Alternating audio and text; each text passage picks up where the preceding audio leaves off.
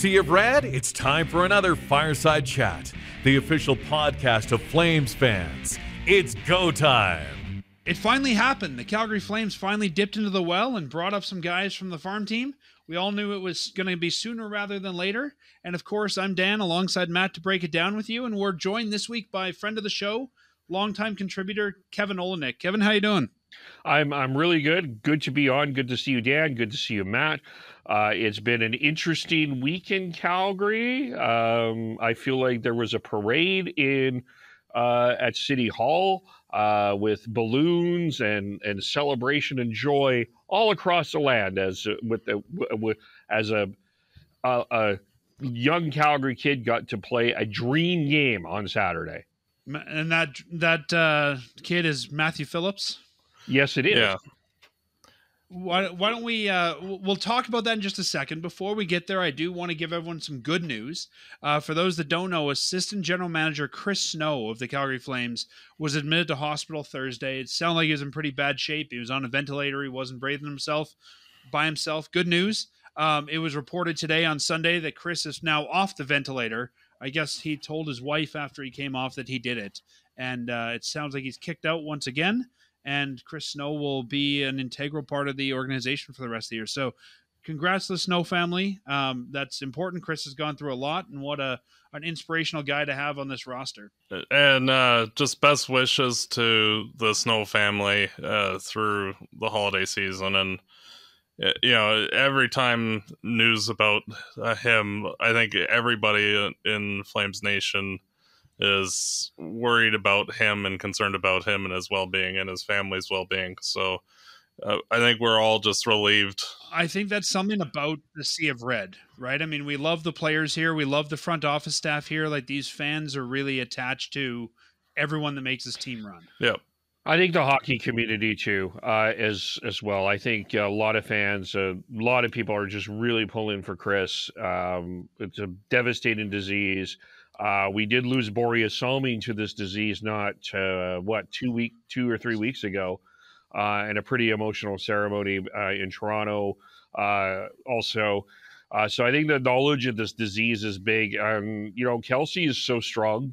I think it's just there's a lot of courage from both of them, and I think the hockey community, not only the Flames, which I agree with you, Flames community as a whole, but the hockey community as a whole has really stepped in and is pulling for this family. So very true. The Flames continue their run of pedestal power. Kevin, that's what we've been calling it, as the Flames have been looking really good wearing these new pedestal jerseys. They got another win at home against the, I don't know if we can say dastardly, but I guess road weary at this point, Phoenix Coyotes with a 3-2 win. Matt, why don't we go to you first for some thoughts? Well, this was a typical game against the Arizona Coyotes where it was painful to watch because it was extremely boring throughout most of the contest. And it seemed like both teams were just playing sloppy hockey throughout the contest. And Calgary got the win. And, it's just to be expected against Arizona. But it was not a pretty 2 points. It's the Arizona Coyotes, and it wasn't a masterpiece. They got off to a slow start. It was fortunate that they were playing the Arizona Coyotes, and they found a way to get themselves on the track there and get the win. So I think fortunate, but at a expected win. But I imagine, I think every team is, when they're facing the Arizona Coyotes right now, are finding it really hard to play against a team that is there's not a lot of talent on there, and they do just bore you to death. So, yeah. And this is a team, if I remember, these guys have been playing like 14 on the road in a row or something. They have played the least amount of home games in the National Hockey League. They played their 5th on Friday. So they've played 5 home games as they're getting that new arena all set up. So there's going to be a lot more home games.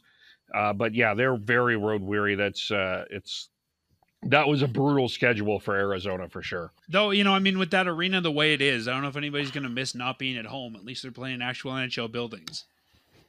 True. True. Where's my rim shot sound effect? Well, it's one of those things that it is a good place for young NHLers to try and get an opportunity to, maybe cement themselves in the NHL.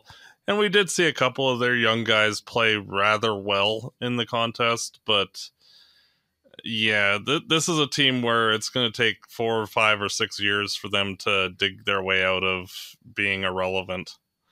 Do you know one guy I do think deserves a little bit more credit is their goaltender Carl Velmonka?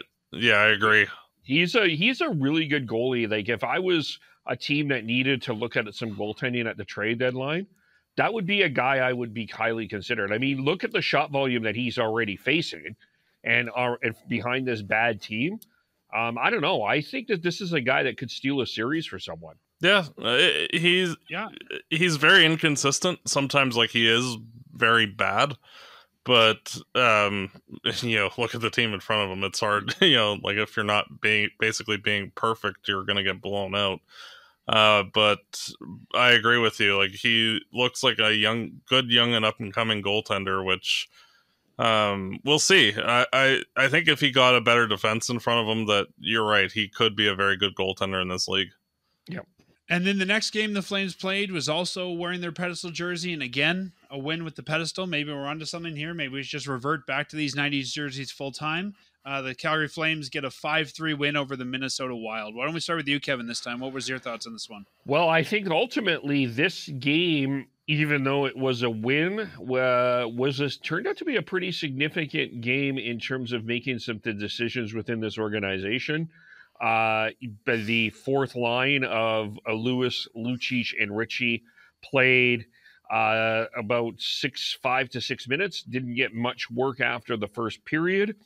They got off to it was 2-0 within the first 5 minutes. They got some power play opportunities, and Lindholm got 3 assists, and they finally found a way to turn things around. But in terms of where the trajectory of this week ended up, this game, I think, will be looked back upon as a pretty significant one, where I think Daryl Sutter recognized that there was I'm moving a little bit ahead, but I'm just going to say that just in terms of this game, I think Daryl Sutter recognized where this team was at, and there needed to be a change. Yeah, well, you could see it quite clearly that, like, the Flames were basically running 3 lines after the first 5 minutes of the game, and very spotty action for the fourth line after that. And I thought it was a very good, resilient effort by the Flames to, like, after they went down 2-0, to kind of shut the door on Minnesota for the rest of the game and eventually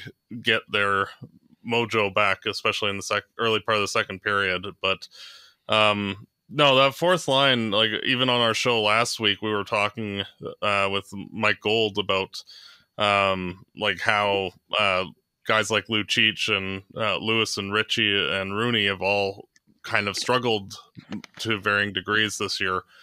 And, like, it started to look like it was becoming more of a need to get different personnel out there. And this week, and especially in this game, those players are mostly not playing at an NHL level. And with the Calgary Wranglers being so dominant, it just makes sense to make some personnel changes. Well, the personnel changes were made after this game. If you looked out, you could have seen across the sky, just like when they summoned Batman, the Wranglers logo, downtown Calgary, as help was called for. And after this game, some interesting lineup changes, not all at once, but essentially Matthew Phillips and Radim Zohorna were recalled from Stockton, and Kevin Rooney placed on waivers and then sent down to Stockton. All happened kind of Thursday, Friday, just in time for the Columbus game. And in this Columbus game, Radim Zohorna made his Flames debut. He was in the lineup, replacing Brett Ritchie in this one. And he centered a line with Milan Lucic and Trevor Lewis, playing 6 minutes, 34 seconds, and 10 shifts in a losing effort to Johnny Gaudreau and the Columbus Blue Jackets. I'll say this here. I think Columbus got embarrassed the night before, or the game before. They were not going to get embarrassed again. I don't think they played a great game, though. No, this was, in my opinion, a lack of professionalism by the Calgary Flames this whole game. How so? They hung out with Johnny the night before, and a bunch of players. You could even tell Daryl was unhappy with that in the Yeah, press conference. it's like, yeah, your buddies are not on this team anymore, and like there's absolutely zero excuse for that quality of effort. Like, it's fine to go to hang out with the guy for a bit, but not when it's impacting your ability to actually play hockey the next day. And like the team was garbage throughout the contest. Like, there's absolutely no reason they should have lost to Columbus and play as badly as they did. And like, I'm sure that I'm sure that like if the Flames weren't in the lineup the next day, that Daryl probably would have bag skated them after that one. Well, what was really unfortunate about that was you did get a good performance from Jacob Markstrom. Yes, he allowed the first shot on goal again, but he found his footing. He played really well. He quite frankly kept the Flames in the game, and they had no business being in, because you're right, Matt. There was a lack of professionalism. It was a lack of as Daryl Sutter used the words, they went to Columbus for a visit. And other than Johnny Gaudreau, I'm trying to think of a tourist attraction in Columbus that would be an excuse to have such a lackluster effort like that. But I guess it did. Maybe they went and hung out at Ohio State. I have no idea. But, I think what's frustrating. Well, if it was Dougie Hamilton, it probably would have been the Columbus Museum of Art. Maybe. Yes, maybe it would have been the Columbia Museum of Art for sure. But yeah, like a team getting on a roll like this, trying to get yourself better, and quite frankly, let's face it, the Flames are in a battle for their playoff lives. You have to come out.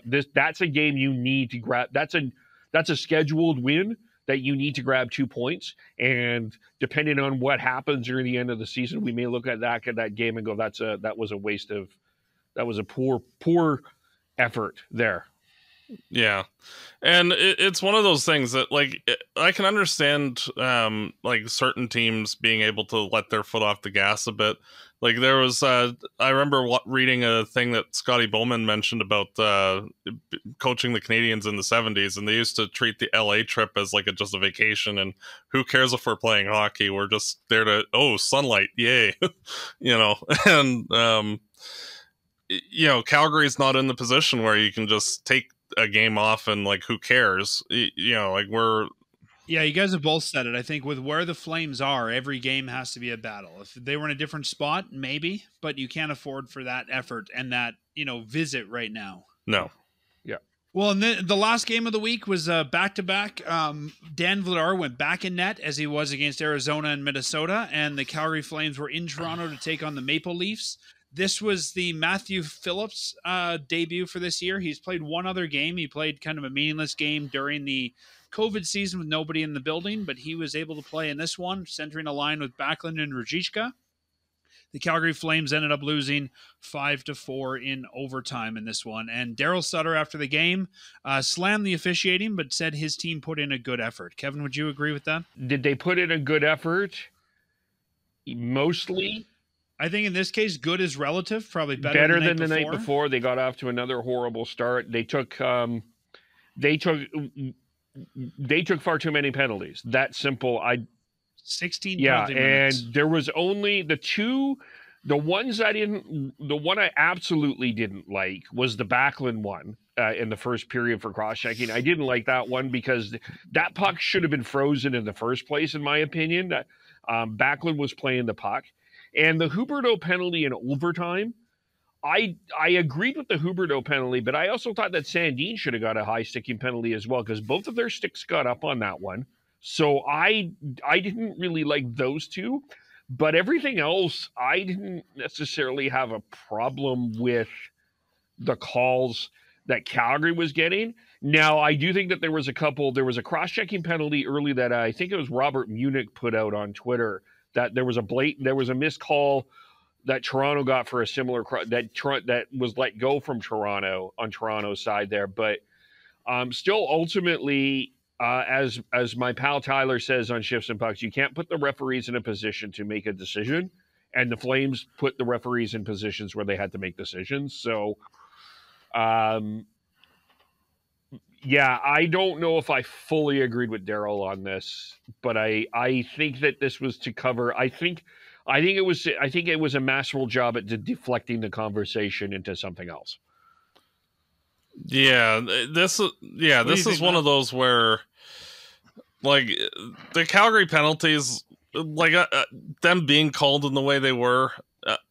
Yeah, like the Backlund one was kind of questionable. The overtime one, again, kind of, on the fence with. But it was more that, like, I think Toronto deserved maybe another 2 penalties in the game. Like when Coleman had the breakaway in the first period, that could have been called a hook. And like, it just plays like that where and anytime you're allowing that many penalties and you're just giving Toronto, it's just like when you give the Oilers too many power plays. You're gonna see McDavid score, you're gonna see Matthews score, you're gonna see Marner score.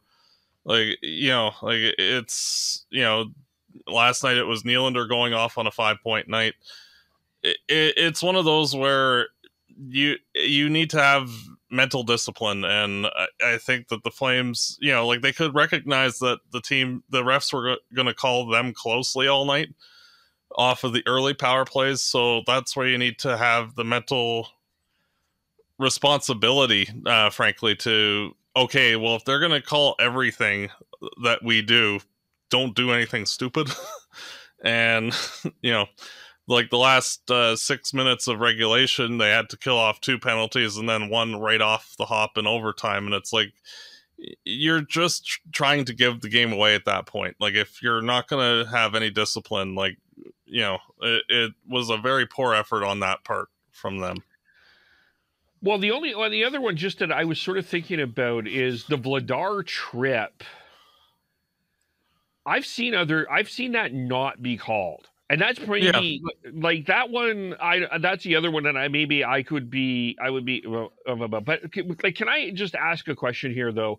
Was Sutter complaining about the officiating, or was Sutter trying to? Because the words were basically, "I've been here long enough since my days in Chicago to know what happens when we're in Toronto." So it kind of felt like he was trying to say something else, subtly here. Which I know that Leaf fans and Leaf meet. Sutter and subtle don't usually go together. Yeah, that's true. Sutter is blatantly saying something here, and he's trying to stay out of trouble, I guess. But he's not talking about the Toronto nightlife, right? Like, I don't know how to address this, but Toronto is a national brand, and I do think there is times in some of these bigger cities, and you'd see it in other sports. I mean, it was often in Montreal at the Forum. Over the years, people found it was weird how calls kind of turned out. I don't know if I think in that specific game, I can't say that he's. I don't agree with him, but sometimes it does feel. It feels like there are some strange calls that often go against visiting teams in some of those bigger markets. And I sort of can see what he is kind of saying. I don't fully agree, but, well, it's sort of like anytime a team goes and plays in Yankee Stadium, you know that the umpires are going to be calling the game differently. Yeah. And, it's slightly that, but... It's just frustrating because I think, like, on the overall, like, Toronto probably deserved 2 more penalties than they got, and Calgary probably deserved on the whole 1 or 2 less than they got. And, like, it was a very even game, I thought, in terms of, like, overall discipline. But yet the game was called wildly different between the 2 teams, and I think that's more what he was getting at, is that, like, because it wasn't like Calgary was just, like, playing rock'em sock'em hockey and just being stupid out there. But, you look at the penalty differential and you would assume it was that kind of a game. And it there was a little bit weird. A lot of the penalties for Calgary were not rock'em sock'em penalties. They were undisciplined penalties. No, I guess the only other, I thought a better effort overall But this is where I think this was one of those games, though, where I don't think we've talked about this enough overall in Flames land, and I don't think Flame fans want to hear this, but maybe Dan and I know we were on the same page on this. I don't know where you are, Matt, but I think the Flames miss Eric Gustafsson more than a lot of, or Eric Gudbranson, pardon me. Eric Gudbranson, I always get the name confused there. Eric Gudbranson more. I don't think we knew Gustafsson long enough to miss him. I think the Flames miss Eric Gudbranson a lot more than I think the Flames realize. And I'm not saying that they should have paid him what Columbus did, but that Tanev Zadorov penalty killing pair is not as effective as Tanev and Gudbranson were last year. I think Gudbranson is a much better penalty killer. He seemed to be able to get people away from the front of the net. He responded really well to Tanev, and when I was watching that game and just watching how the Leafs were moving that power run in the power play, that was one game that reminded me. I think that's a different result if Eric Gudbranson's there. And the other side of that, just go back to that Columbus visit. Does that Columbus visit happen if Eric Gudbranson's in the room? Because the last year we have very, very rarely had a conversation about unprofessionalism with the Calgary Flames. True. Yeah, but I think Calgary's in a very different scenario this year too. Last year, Calgary didn't lose a top guy that everybody liked. That's true. No, I agree. But I think this is one of those that everybody within the analytics and everybody that loves the scorer, and like kind of looks down and poo-poos on what Eric Gudbranson brought to the team. And he's not a perfect hockey player. There were a lot of flaws. We saw that against the Oilers for sure. But he did bring a lot that the Flames have not found a way to replace. No, and I find that teams generally that are more successful tend to have just big guys on defense that can clear out the front of the net. And as you mentioned, like losing Gudbranson, that removed a good portion of muscle from the blue line. And, like Stone and other guys have replaced the rest of the game rather effectively, but that just raw physicality is missing from the lineup. Yeah. And even on the Gudbranson side, I don't disagree with you guys, but I think Calgary is just missing a defenseman. And I think, if we look at the roster, and Matt and I have talked about this, Shillington was penciled in there. For whatever reason, he's not here. I think whether it's Gudbranson or somebody else, we're missing an NHL player. Yeah. And Michael Stone played. So we're definitely feeling. And Michael Stone only played 5 minutes against Toronto. 5:33. Yeah, and Stone, he started off good, but he's sliding backwards a bit. And I think this is one of those where, like, the Flames, if they're making the playoffs, definitely need to address just getting a serviceable guy for the third pairing. And, even if it's another guy like a Derek Forbort, like, that's fine. When we were saying Stone's going backwards, Matt, is he regressing or is he going back to his mean? To me, he's been asked to play more than he should be this year. To me, right now, when I look at him, he's looking like a number 7. Yeah, he's a number 7 at best. He's a serviceable 6 more 7. He's a fill-in guy, but you can't play him the amount that you play. He's a 6 in a pinch. Mm-hmm. Well, with those 4 games out of the way, the Calgary Flames are still not where they want to be right now. 5th in the Pacific Division at 30 points, 13, 11, and 4 is their record. Above them is Edmonton at 32 points, LA at 35, Seattle at 35, and Vegas at 41. So still some climbing to do there. But guys, let's talk about these call-ups. The Flames finally did it. We've been calling for these call-ups to happen for how long now, and they finally did it. It finally happened. We got where we needed to be. We got the guys in the roster. I'll start with you, Kevin, and I'll ask you both the same question. Do you think these are guys that are going to, in Zohorna and Phillips, they're going to stay on the Flames roster, or do they play here for less than 30 days and get sent back to the AHL? Well, I actually was pretty impressed overall with Zohorna. I thought he brought a lot of muscle and skill, and he's made a couple plays. that I think at the very least he deserves a lengthier look there, that I'd like to see a little bit more from him. I thought in terms of Phillips, he got better as the game went on. I think I'd like to see more from him just in terms of what he can do and what he can bring. I think it's all going to depend on what the results are. I think if the Flames start kind of continuing to win, I think that you could see Zohorna and Phillips sticking around. But if it's more of the same, or it's a regression back, I wonder what's going to happen. I mean,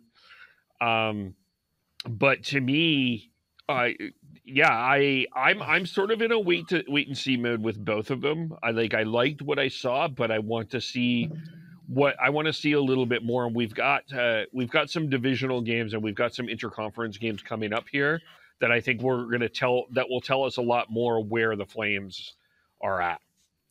Yeah, and I agree. The first checkpoint basically for the two players, they met it. I think that, they played adequately enough in the games that they appeared. But it's like, as Kevin was saying, like, we just need to see more. And like, if Phillips can start putting some points on the board, and like Zohorna maybe as well, then the more that they do, the more that they'll entrench themselves in the lineup. And if they don't, then we could see them getting reassigned back down. I think we're all kind of saying the same thing. I think in baseball, they call it wins against replacement. But if these guys are better than the guys they're replacing, they'll stick around. If they're not, they won't. Is that kind of a fair way to say this? Yeah. Yeah. I was surprised that Milan Lucic came out of the lineup. I mean, this is a very Daryl Sutter player, and I kind of expected Daryl would maybe play Lucic more than he should because he's a very Daryl Sutter player. So I want to give Daryl credit for taking Milan out of the lineup. We talked about this last week on the show with Mike Gold that, maybe it's time for Lucic to come out. I think if I look at these two, I can see Zohorna sticking around in the Lucic role and making Lucic the extra forward. I think Phillips has more to prove on this team and more that he has to do to stick around. I think it's an easy thing to just keep Zohorna here and play that big man, big body. I mean, he's 6'7".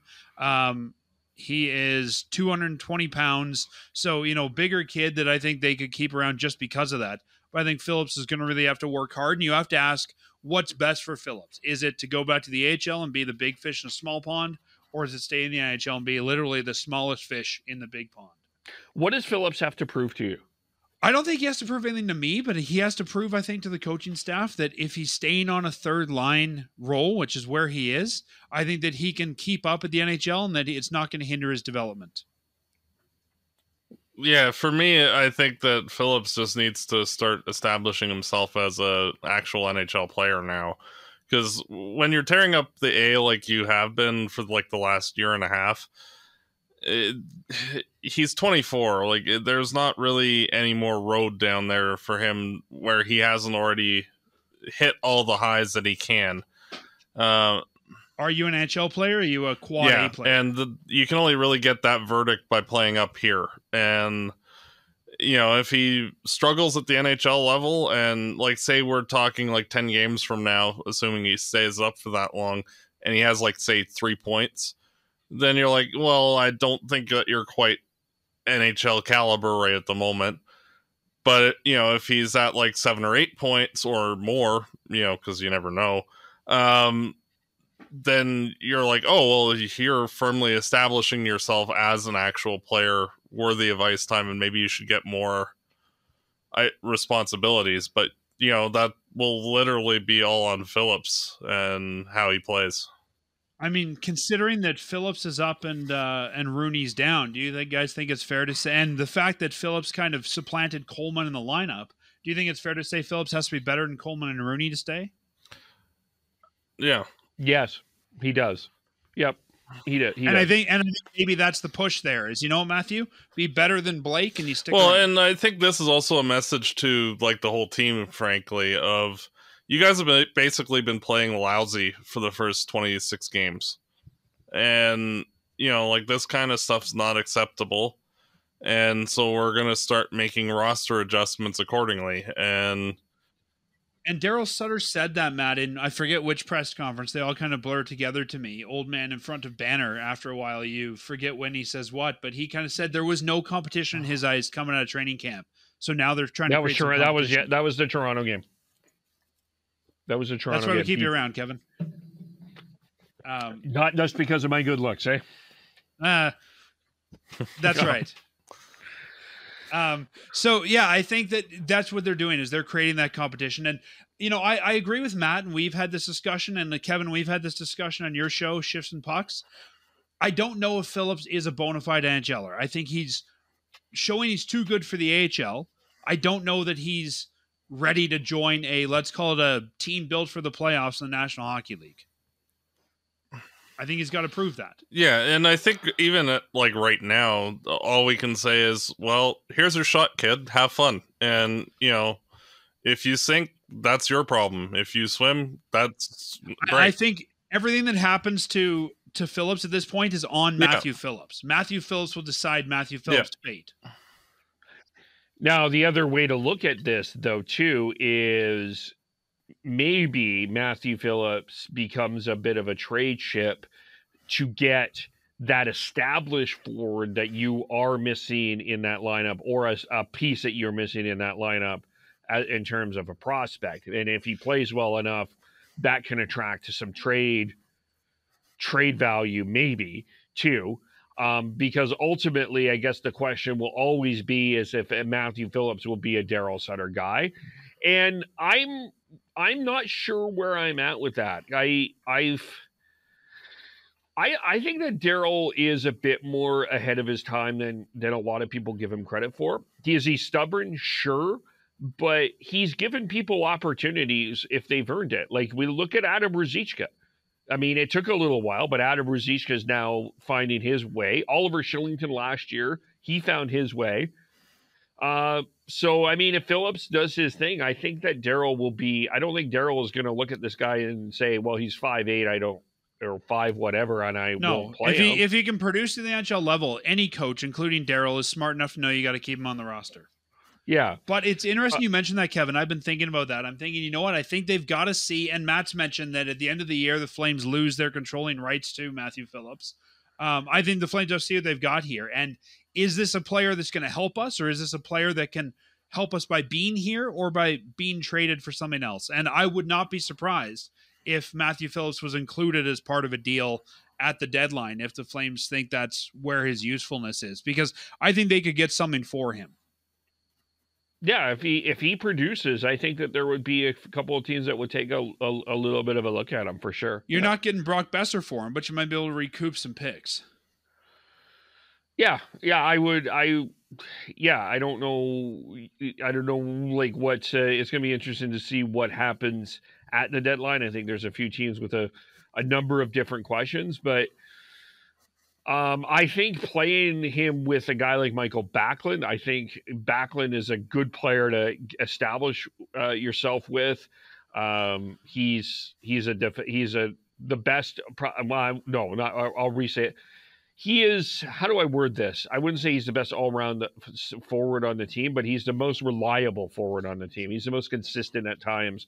One of those guys, like, you can put someone with Backlund and your game will get going and you'll understand the game of hockey. Like, he just plays it in a certain way that it makes sense for people. So that was, I think, good.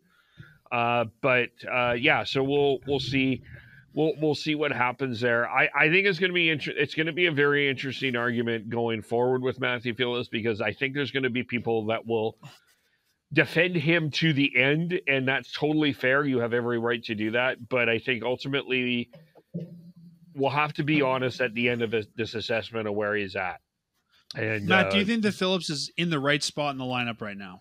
Yeah, I think that, like, sheltering him a bit on the third line and having Backlund and Ruzicka, who are both bigger than him, and Backlund definitely being more defensively responsible, allows Phillips the maneuverability to do his thing. And, you know, having him out on the second power play unit also makes a ton of sense. Like, he actually nearly got his first point in the game yesterday.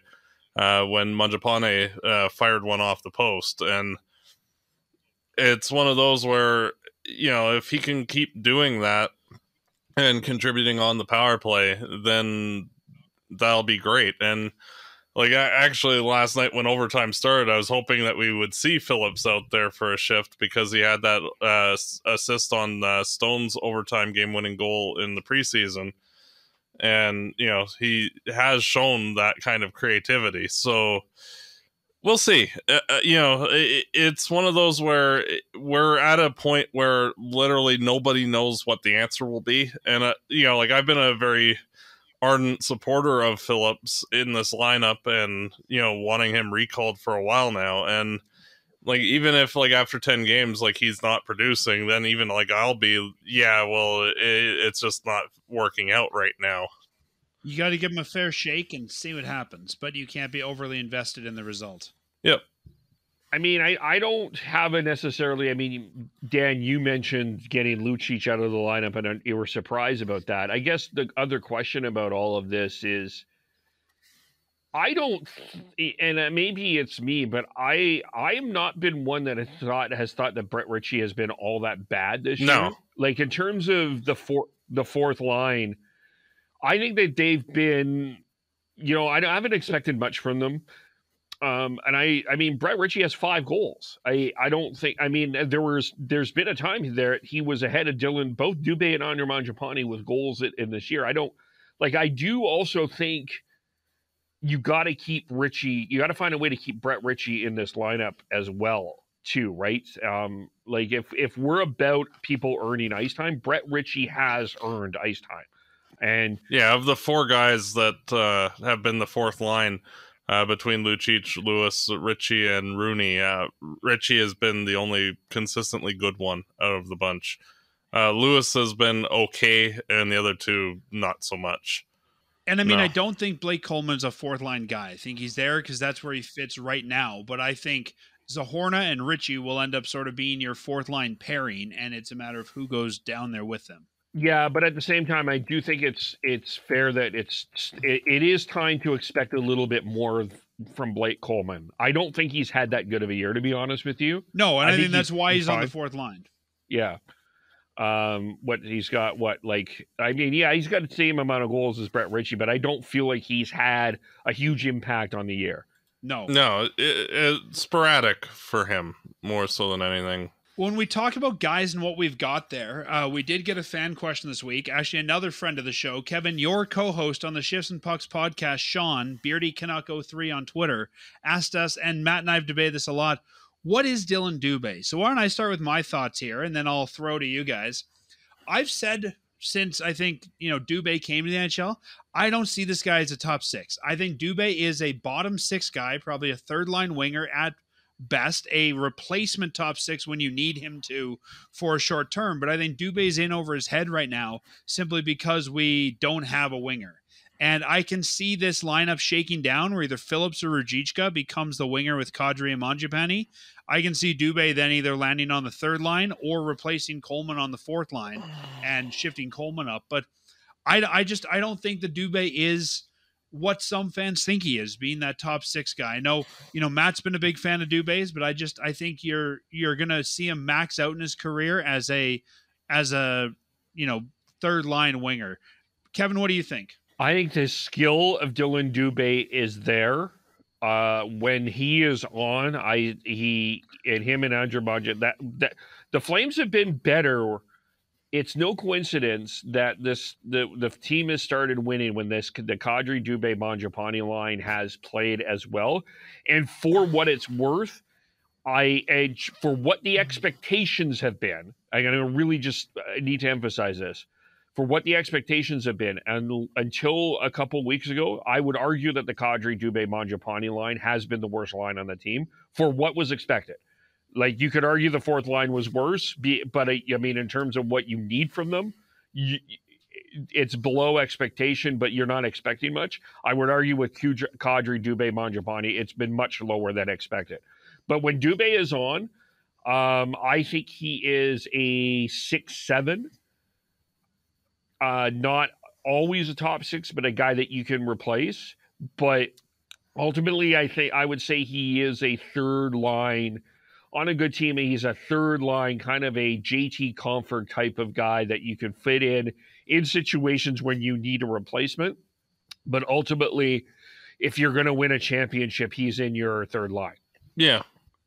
What do you But think, an Matt? NHLer. Yeah, I agree. And like with both Mangiapane and Dubé, like we've seen each of them struggle mightily throughout the course of the season. And Dubé looked like, as he was engaging a lot more physically towards the end of last season, that he would establish himself more, because like he knew what it would take to be successful, and like it was doing that consistently in the last month of last year.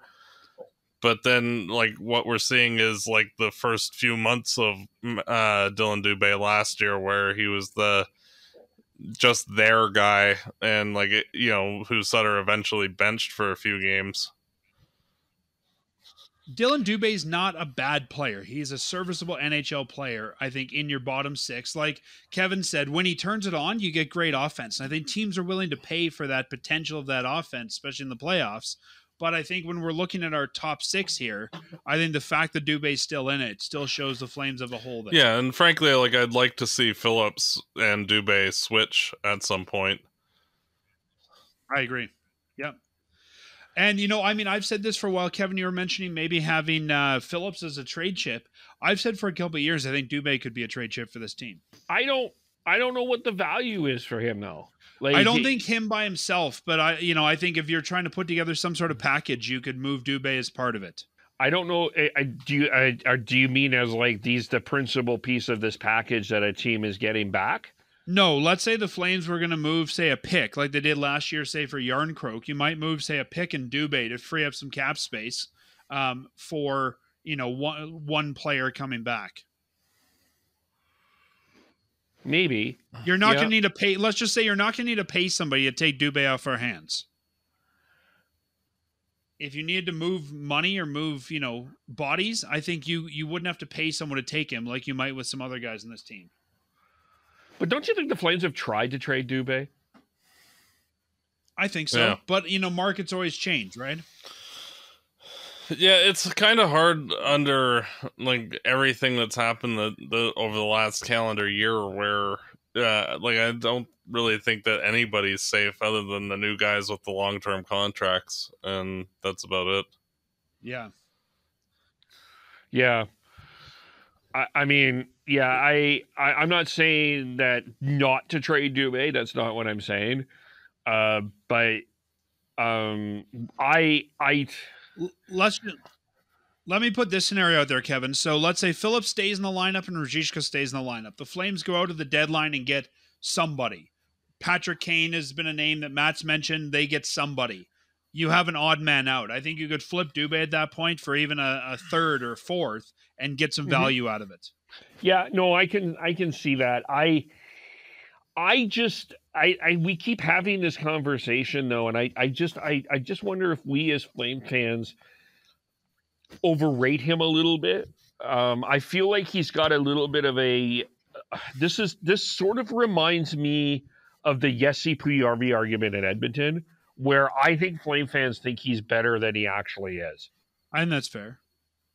Like, and I mean, look, let's be honest here. Dubé went 16 games without a goal, and I don't think, for what Dubé is getting paid for, I don't think that's remotely acceptable at all. I think Flames fans have always been high on the guys they draft and develop, and I think maybe he's getting a longer leash with fans because of that, because he's, a Flames born and bred guy. Yeah, and I know that's something I think that fans always do, right? Is they defend the guy that you bring into the lineup. I mean, we look at that Yusuf Valimaki. Yusuf Valimaki was a guy that I think a lot of Flame fans defended because he was a Flames Flames developer, but ultimately he wasn't a fit with Daryl Sutter, and I think it was best for him to move on. I think we're seeing the same with Dubé, but I don't know. I think the reason that Sean asked that question is it's really hard to kind of figure out. It's a mystery to figure out what Dubé is, because there is skill enough for him to be a top six forward. I feel like there's something between his ears that is missing. And I just something about him as a person, I mean, like whatever his mental game right now is not where it needs to be. No, but really, I would argue hasn't been since he turned pro. Yeah. Yeah. And he's 24. He's still a young guy. And, we're seeing Zohorna, or not Zohorna, we're seeing Adam Ruzicka figure it out. And as Matt's mentioned, a big knock of Ruzicka's in junior was inconsistency. So maybe Dylan will get together. But I guess how long do you give him to try and do that? Yeah, no, I think that leash has went on far too long, and I think that this was one of the things that kind of bugged me about the whole Lucic, Lewis, Ritchie argument about everybody was talking about how bad that fourth line was. Is I don't think that there was enough criticism about Kadri, Dubé, and Mangiapane overall. Like, I don't think Mangiapane has been better, but he hasn't been good this year, and Dubé has not been good enough. They've both been not nearly good enough, and the problem with them not being productive is it hasn't really allowed Jonathan Huberdeau to get his game together. I know that Huberdeau is struggling, but if Dubé and Mangiapane were scoring more goals, that would allow Huberdeau to kind of be able to easily gel himself in. But you can kind of see, and you saw that against certainly in the Toronto game, I saw it. He's starting to get frustrated, right? So I think ultimately it is time for Dubé to get that push. And I've been an advocate that there's a legitimate argument to scratch Dylan Dubé. I think that's something, I think that it has to be something on the table here, especially if you're getting something out of Ruzicka and you're going to play Phillips. Maybe Dubé needs to sit a couple of games and figure it out. And maybe that's what Matthew Phillips is being told is, show us we can put you in that Dubé spot. Yeah. So hopefully, Sean, we've answered that question. If not, let us know and we can readdress it next week. Another guy, though, I think we should discuss the future of is Kevin Rooney. Kevin Rooney we were all waiting to see after Johnny Gaudreau left, who the Flames sign on day one of free agency. Who do the Flames sign on day one of free agency? And they go out and sign Kevin Rooney to a 2-year deal, $1.3 million per year. I think it was more than I expected him to be and a year longer than I expected to be. And now we see him in the AHL. Kevin, do you think that Kevin Rooney is going to come back to the NHL this year? Do you think that he, let's say barring injury, or do you think he's probably an AHL player for the remainder of the year? Well, first of all, I think that I wasn't as upset about the Kevin Rooney signing as other people. I just think that kind of reminded me. I mean, is it a first day, second day, early free agent signing? I wasn't opposed to the signing itself. I just don't think that you should have given him 1.3 for 2 years. Yeah, I was kind of rooting for Kevin Rooney because I think he was kind of caught in a bit of a rough spot. He was the guy that ended up replacing Johnny Gaudreau in terms of the perception of like, this is the massive move, and everybody was really upset on July 1st and all of that. And I was more, I wanted to give him a shot. He hasn't been good enough this year. I will grant you that, but I still think you need him. I really do. Like, I think that there's stuff that he, I think if he can get his game back, he can be a good face-off guy. He can be a very serviceable fourth line guy, and put in utility situations that, I think he can help. Is it working out for him at this particular point in time? No. Will a time in the AHL help him? Probably, but I still think they'll need him. I really do. I don't think that this is like. I think that he has a lot to offer. It just hasn't quite worked out yet. I would agree with you, and I think we'll see him back here. I think he needs some time to get his game together. He needs some time to figure out maybe what he is. I think that the Flames by playoffs will have him back on the roster because I think that, like you said, they need him there. And I think he had to be sent down for one of these two guys to come up. And it's going to be a matter of, I guess, who they would want to move to bring him back onto this team, because they would need to make a move at this point to get rid of somebody. but I think you're right. He's a good veteran. I thought he was fine when they brought him in for the role they were asking him to play. If you're asking him to be a Johnny Gaudreau replacement, that's not what you want. But for a fourth line center, yeah, I think he deserves a spot here. But I think, if we're going with the guys who've earned it, I think they were right to send him to the American League right now. Yeah, no, he has. Yeah, I don't think it was a wrong decision at all. Yeah, I don't think it's been a wrong decision. I'm still pulling for him. I still think there's something to offer. I mean, let's look at it here. I mean, he had one of the games the last little while here. He sets up Lucic for a perfect pass. Lucic shoots it right into the goalie's crest. Into the right into the middle of the crest there. So he's I don't know. I think that there's more to give there. I really do. Maybe I think maybe to get him back, someone else is going to have to falter. Would you disagree? Okay, can he do more? To me, this comes down to, I guess, the debate.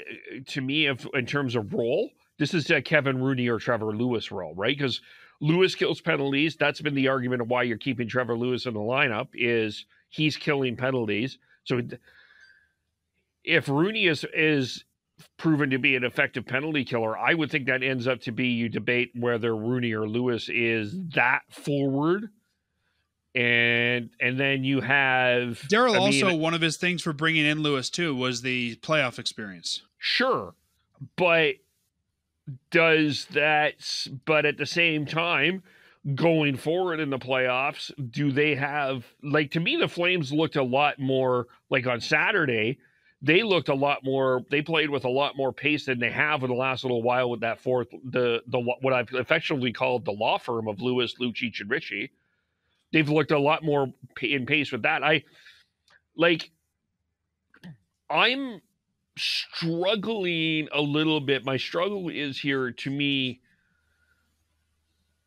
and we had this conversation in the offseason. I don't think Trevor Lewis is a higher than a number 10 forward in the National Hockey League now. I think he's a serviceable 11, 12. But I also think that Kevin Rooney can be a guy that in a pinch you can put in a top 10 role, 10-9 role, third line, not regularly, but he can be a guy if there's injured. I think that he can fill that spot. I think he's got the speed to do it. He has he has that ability to be a faster Swiss Army knife than Daryl Sutter is deploying Trevor Lewis to be, if that makes sense. That's fair. Well, I guess only time will tell what happens with Kevin Rooney and if he makes it back to the NHL roster or not.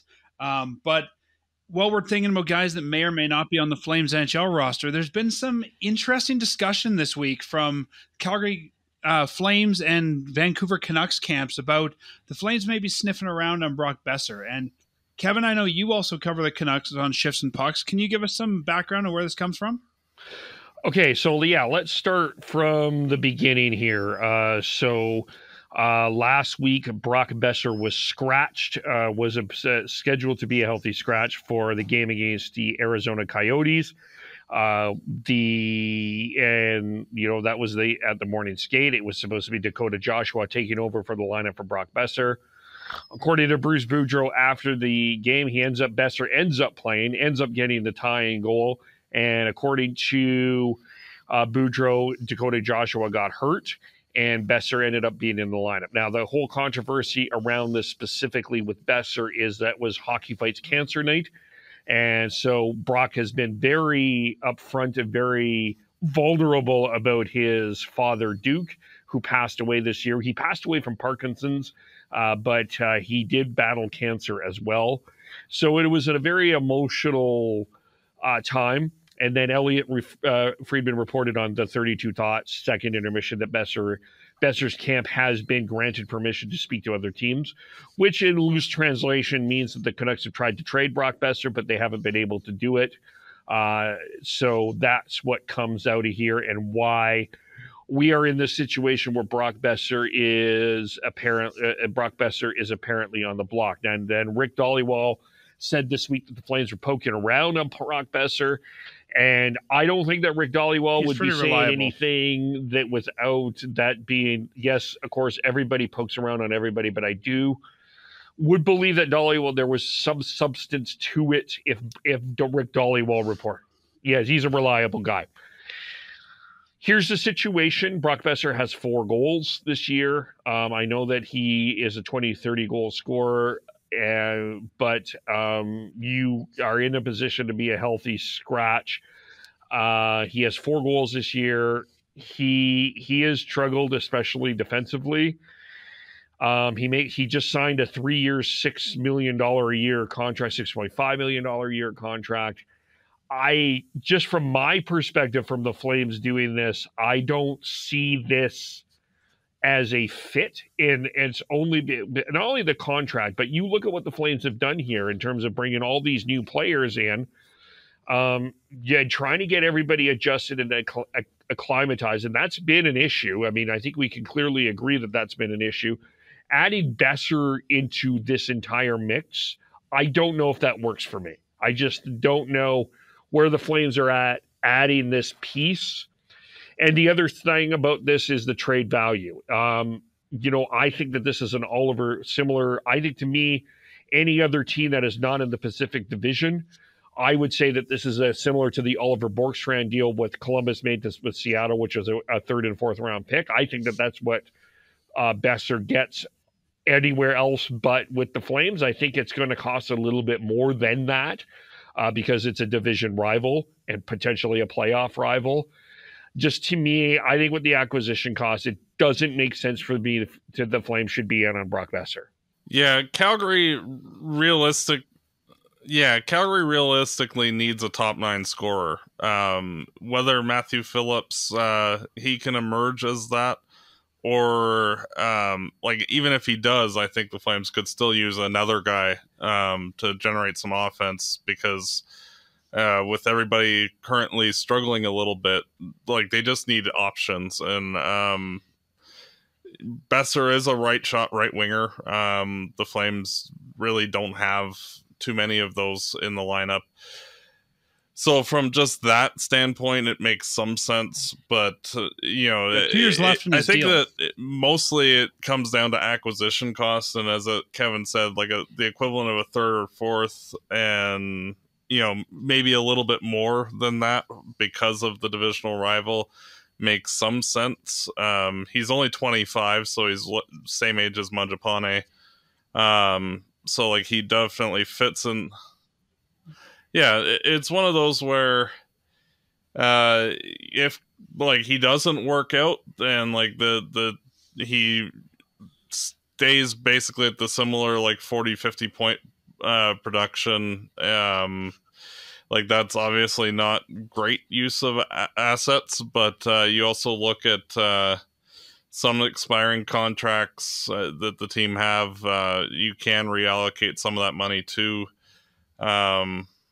getting Besser. I think that you'd have to include some money going back the other way, like a Dylan Dubé, just to shed some money as well in this deal. But I don't think that they want to. I know that a lot of people were throwing out the idea that you could throw Lucic in this as a possibility, because yeah, why? And I'm like, why would no? Why?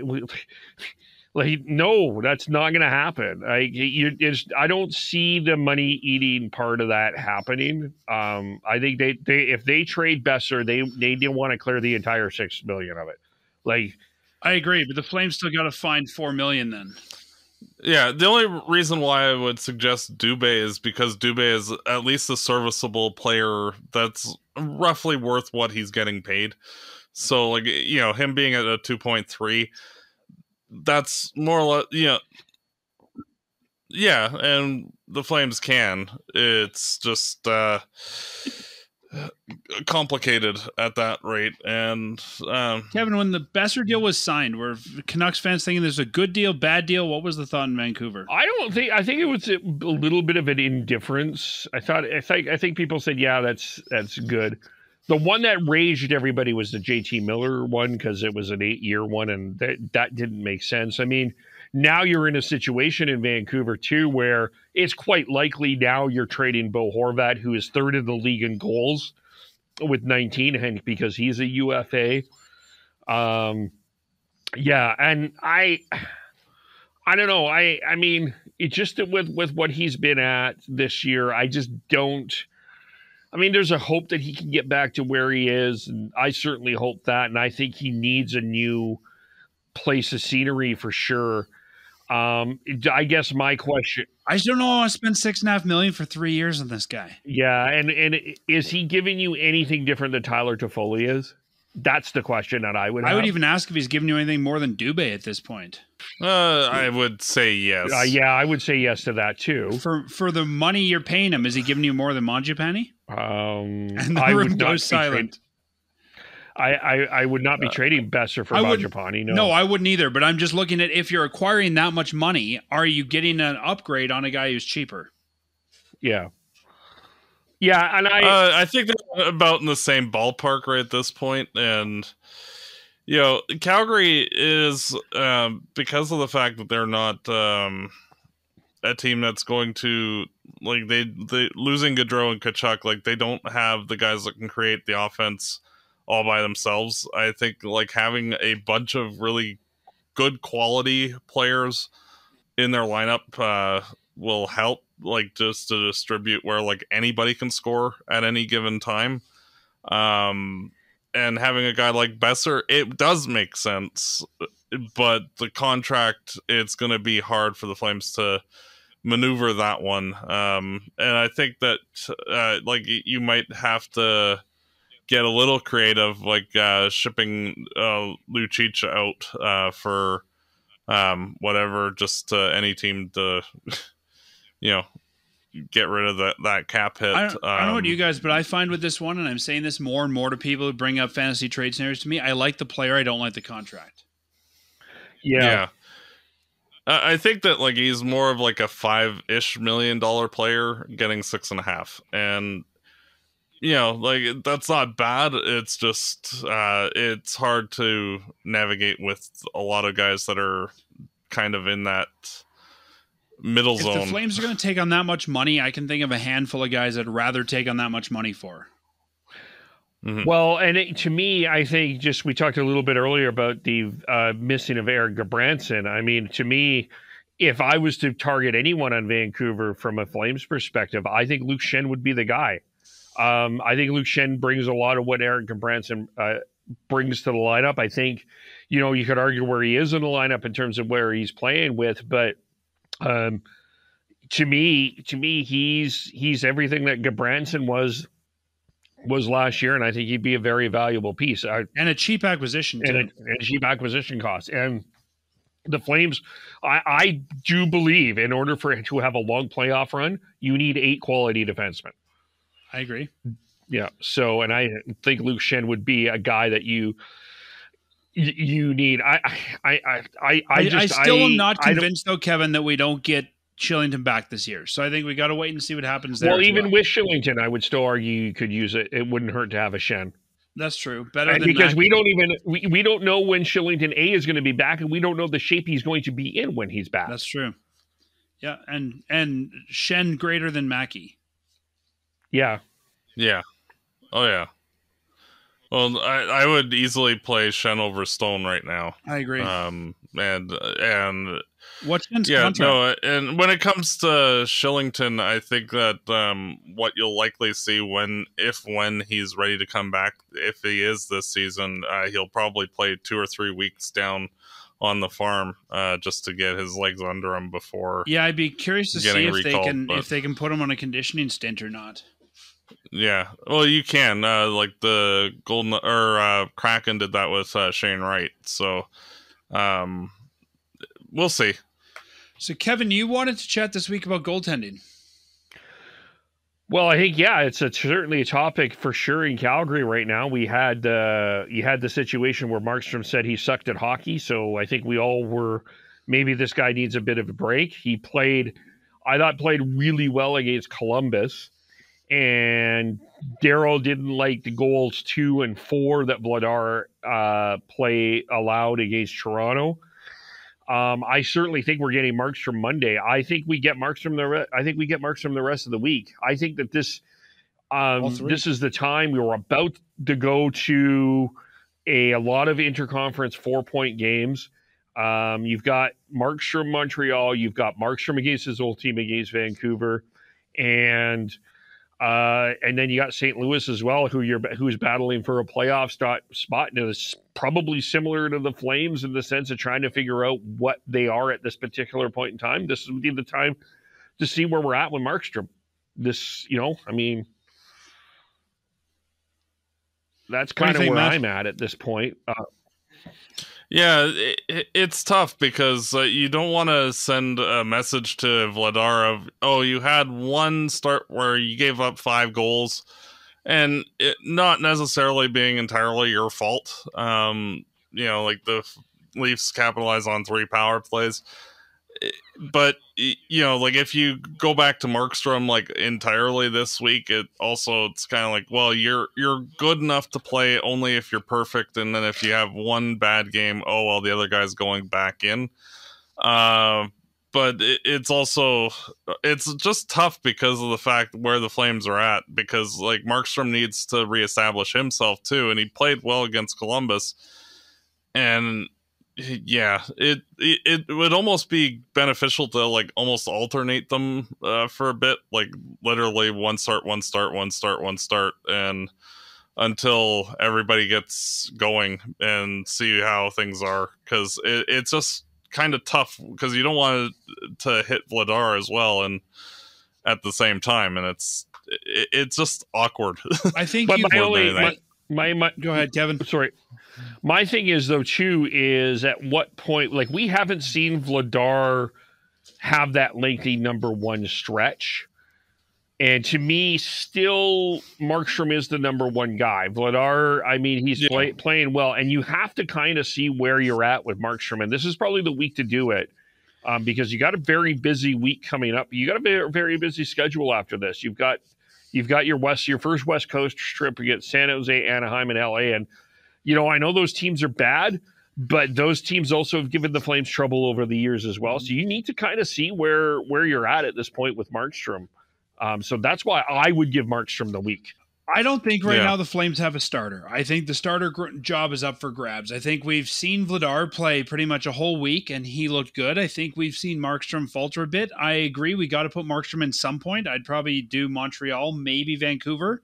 But I think you've got to really evaluate on ice, off ice, practice, everything that's going into these guys, and trust our goaltending department to make the right choice. But I think Calgary got into trouble last year because they relied too heavily on one guy. Yeah. They relied too heavily on just Markstrom. So I think if Vladdy can do it, let Vladdy do it, and let's see what we got there. We got to see if this guy is, and I don't want to put too much pressure on him, maybe it's the next Kiprusoff, or if he's, the next Kari Ramo.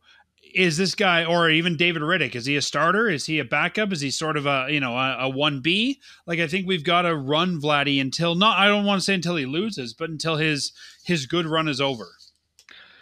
Yeah, it's tough because young goaltenders it's hard to get a read on them until you play them enough. And Vladar has looked very impressive through most of his playing time the last few weeks.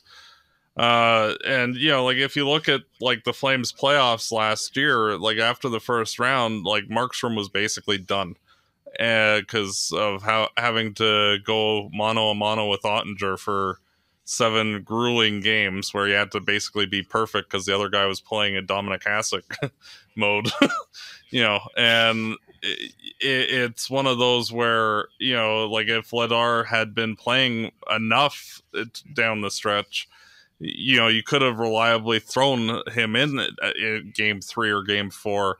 But like at that point, like he had only like played 1 game or 2 games in like 2 months, and like that's not fair to the guy to come in that cold. Yeah. Oh, go stop the 2 best players in the NHL. Have fun. It's just not feasible. And so it's this whole stretch. It is, like Kevin's right. I'm right, and it's hard because we're both right. I'm okay being like, the guy how that's do you wrong. navigate that? Yeah, well, It had to come. you're not wrong either. Like, everybody's right on this one, and it's hard. I think if I because- was the coach, I'd Yeah. put Markstrom in against Montreal. See what you get there. If he looks good, I'd put him in against Vancouver. See what you get there. If he still looks good, put him in against St. Louis and let him earn his way back to the starting spot. But I think if he's not great in any of those, I would sort of default back to Vladar instead of default back to Markstrom, if that makes sense. What I think we can all agree on is you will need 2 goalies for the playoff run, and the days of playing a goalie 60 games in a season is over right now. Like it's just not possible. And Markstrom's got enough wear and tear that you just simply can't do it. And it's just, the mental game. No. Like to me, that screamed like Markstrom saying sucked at hockey screamed a number of issues at me, and I think it's just you can't put him in as much as you have.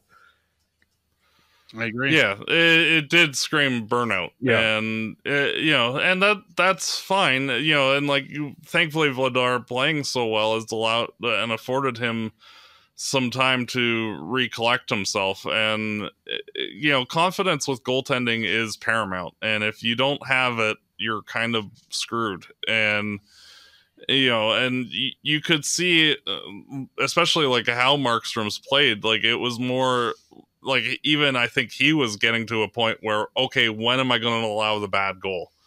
And instead of, focusing on being good, it was more focusing on the negative. And he's looked better, but, we need to see more, and hopefully he can just sort everything out. And the beneficial thing with the relationship that the 2 goalies have is that they are both very supportive of one another off the on the ice, and and I'm just hoping that they're pushing each other to get through, because it is a team in this instance, and there's no illusions that Vladar is going to be the permanent starter on this team. For as long as Markstrom's here, he is the de facto starter.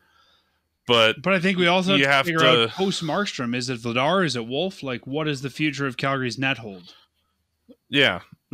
But as this current group, you're having to make sure that everybody's supportive of each other and kind of working together as a team, which we've seen some difficulties with the forwards and the defensemen at times this season working together as a team as well. And so with those guys working together, hopefully it spreads out throughout the rest of the team and everybody gets going a little bit better. Yeah, I agree. Well, guys, not so much news from this week, but we have some news that's a bit of a blast from the past. In 2003, the Edmonton Oilers hosted the Heritage Classic. They won 4-3 over the Montreal Canadiens, and it looks like they may be hosting it again. The news out there is that in 2023, the Calgary Flames will be going to Edmonton to play outdoor in Commonwealth Stadium against the Oilers. It should be an October game, so much nicer weather. But I think we're out of retro jerseys for these 2 teams to wear. We've kind of exhausted both teams' retro looks. Kevin, what do you think? Are you excited for this? Yeah, I am. And I think that there's an opportunity here for a couple of things to happen. The 2003, that was the opportunity for the Oilers to kind of bring back all the old 80s greats, the Gretzkys, the Messiers, the Coffees. This is an opportunity now to bring back the Doug Waits, the Ryan Smith, the Bill Guerin's, kind of the other on the other side, echelon. the Jerome McGinley's. Yeah, exactly. I was about to say the Conroys, the Aginlas, the Martin Tangelinas, Robin Regier, kind of those guys, and bring them out and get them their shine and their glory. Who does Freddie Brathwaite dress for? I don't know. I mean, if Grant Fuhr was to play, who does he dress for? Well, I think we could say the Fuhr had more success than Oilers. And who does Dwayne Rollison play for? Well, Rollison would play for the Oilers because he went to the finals with them, right? But yeah, I think it's going to be Steve Smith. That's a good point. And I think he's always a Calgary Flame. He just didn't know it. Yeah, that's right. And who does Glenn Gullickson coach for? And who does he throw his stick at? Which bench does he throw his stick at? So many questions. So many questions. But yeah, no, I think it's going to be, I think it'll be a lot of fun. And I hope that Calgary goes up there and they represent well. And yeah, I think October, it still has the potential to be cold, but not too cold. Yeah, it'll be fun. I think it'll be a neat little thing. And this is, I believe, would be Connor McDavid. This is a sad thing about the whole other topic, but for the love of God, how is this Connor McDavid's first outdoor game? They've always skewed more towards the States with the outdoor games. Yeah. Now, what are your thoughts on this? Excited for it? Well, because everybody's always amped for the Dallas, Minnesota matchups and, Colorado versus whomever they play. Sure. Anyhow, I'm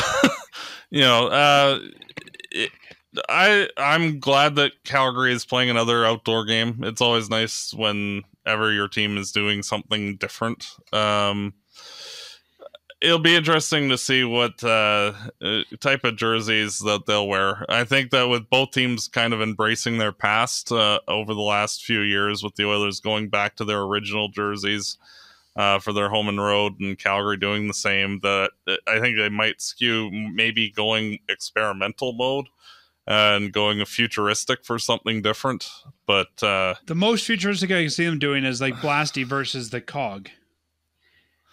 Well, you never know. Like, we've seen some rather out there outdoor game ones for the States teams. Like, I know the Kings had that really weird jersey that they wore a few times after their outdoor game. So, we'll see. That's always like one of the more fun things about that type of a weekend is like, what kind of threads are they going to wear? I like the threads. I like the alumni games. And Kevin, you follow the dub. What do you think the chance we get Calgary Edmonton playing a dub game there? I think that would be a great idea, to be honest with you. And I think the WHL could use that exposure. Yeah, I wouldn't even be opposed to, frankly, if they brought Edmonton's farm team and the Calgary Wranglers there. Well, they did that last time the Flames three. played outside. They brought Edmonton's farm team and Calgary's and played them at the Dome. Yep. Yeah, I think you can make a whole event out of that. For sure. I don't know if you could you can make a whole hockey event out of that. And I think that would be great. I think it would be a lot of fun. And, I think it's great for the travel for the two cities. I still think the economy obviously would be great for both economies as well. So, yeah, you'll get a lot of Calgary fans going up there. I think, we'd probably see a big Sea Red contingent. Yep. Well, guys, I think that about wraps it up. Kevin, we always appreciate having you on the show. We love when we can chat with you. And for those that want to hear more of you, where can they do that? Well, you could. We're going to focus on the Flames and the Canucks. I do a daily news pack. Just started this recently, just to keep abreast of all the news going on.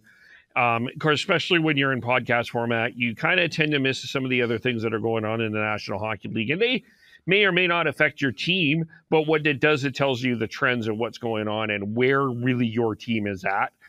So I do a daily news pack, focus on the NHL, talk a little AHL, WHL, or other things that are going on in hockey as well. So I'll either preview or recap those. Those will be in the afternoon this week because I'm working evenings. So as opposed to afternoons, which I have been working for the last little bit. Don't you hate it when work gets in the way of hockey? Yeah, stupid work. But the other thing is, as well, we'll have our Canucks focus on Monday, talk about all the issues there.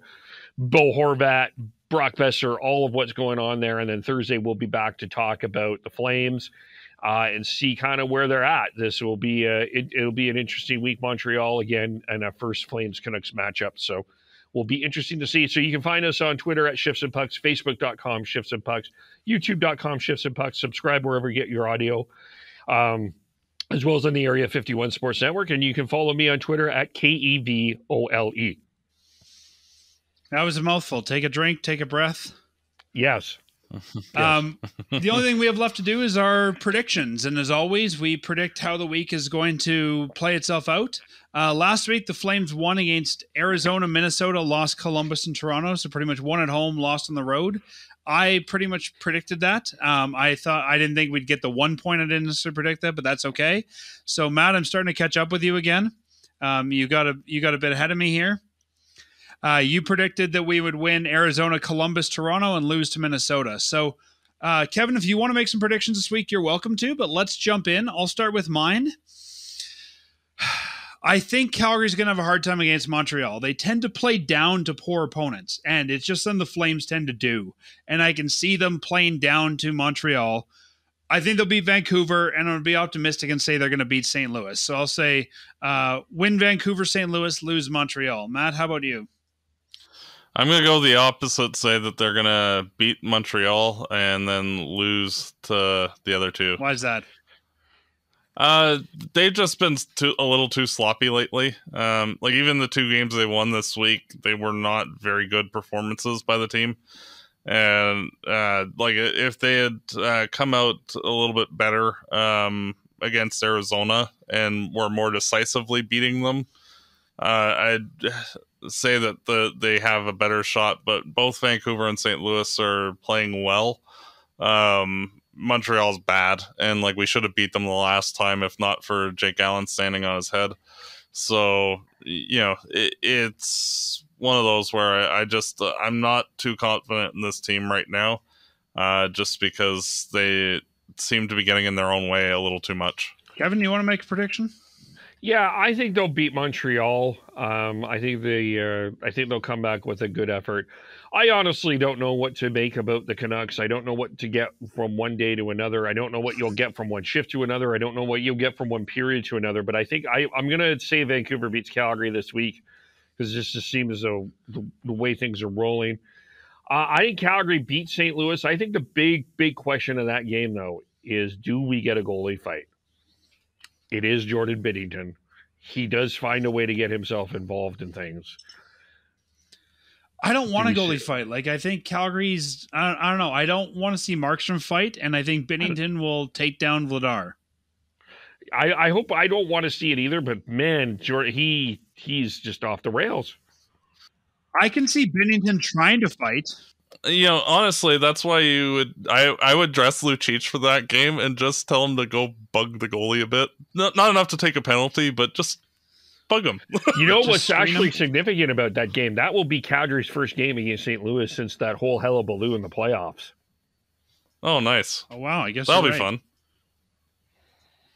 Yeah. Yeah, that'll be fun. That's why you keep me around. That's right. Yeah. I knew there was a reason. Besides this good Tell Kadri to go bug him. Kevin, we'll keep you around as long as you keep clearing waivers to come on our show. All right. Well, hey, I'll keep clearing waivers. All right. He says now until the Edmonton guys pick him up. Yeah. Then you just hear Kevin in the background. No. That's when I will call them and say, I'll trade you for Kevin. Well, what do we get in return? I will consider you in the future. Yeah. Not favorably, just consider you. Yeah. No, always great to be on. A lot of fun. Won't tell you when, but at some point in the future, I'll consider you. Yeah. Maybe tomorrow, maybe a year from now. But it will be in the future. That's right. All right, we should get out of here before we start making other trades. And I'd start trading Matt to a Phoenix podcast or something. Yeah. Yay. Matt, do you want to take us out? As always, go Flames, go. Fireside Chat is hosted by Dan Stevenson, co-hosted by Matt DeBorg. This episode produced and edited by Peter Marino. Fireside Chat is licensed under Creative Commons license. For full license details, visit firesidechat.ca.